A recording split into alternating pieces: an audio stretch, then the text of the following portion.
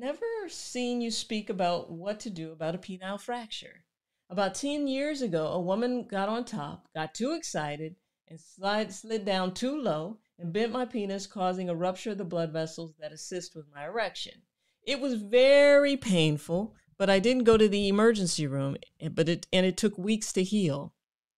Now I have less of an erection. With Cialis, it is better, but still not enough. What can be done?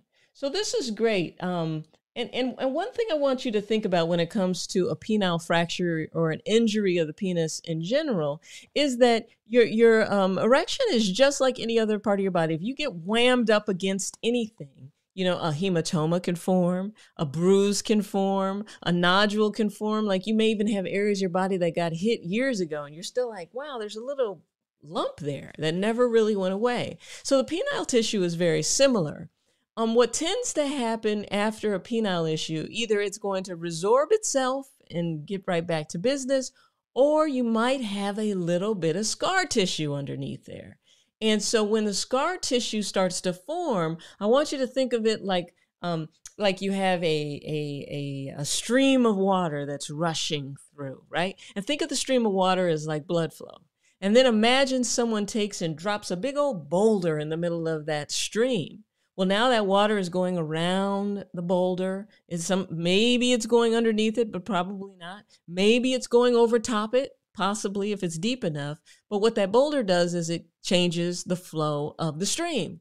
Well, a scar tissue in the penile tissue is going to do something really similar. It's going to change the flow of blood flow so that blood may not get to all of the areas quite like it used to, because now you have a blockage or a scar tissue or fibrosis in the way of it. And oftentimes, if you've had a penile fracture or injury, you can take, and while you're flaccid, you can just take and palpate or feel through it. And you might even feel a little bit of a lump or a little bit of scar tissue underneath there. Sometimes you do, and sometimes you don't. But oftentimes we can very much isolate it.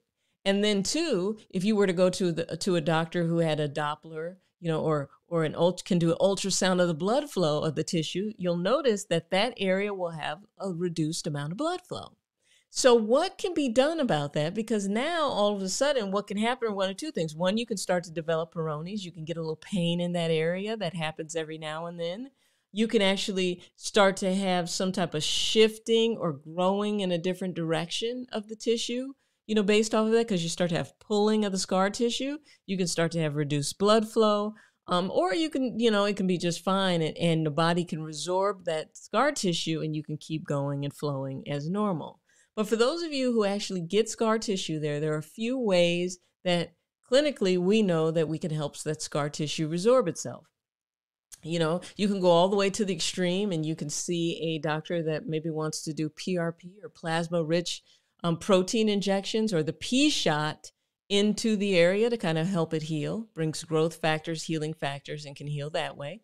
You can actually consider, then up from that is you can actually consider shock wave therapy or sound wave therapy or acoustic wave therapy that can either take place at home or or in the clinic.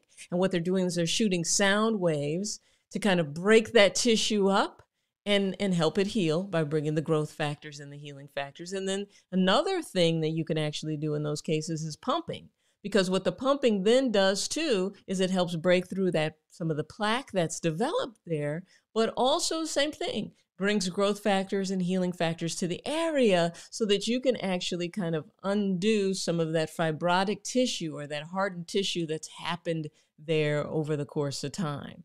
So, and then too, you know, just making sure that your nitric oxide levels are optimized, because nitric oxide is what's going to help those blood vessels expand and get blood flow to where they need to go. But a fractured penis or injured penis, typically over time, if you start to have issues, you have scar tissue underneath where that pain happened. And now it's just a matter of, you know, figuring out which regimen is right for you, whether a combination of those 3 things or 4 things, or going specifically in a particular direction to help ameliorate that. They've used verapamil in the past to help break down those plaques. They have Xiaflex that you can, you know, like a cream that can break down plaques underneath the tissue. So there's a variety of different things that can be done. Me, I like kind of the old school approach to it. I like shockwave and I like pumping when it comes to a little fibrotic tissue like that. And you'd be surprised at how you can bring things back to where they were before. Awesome.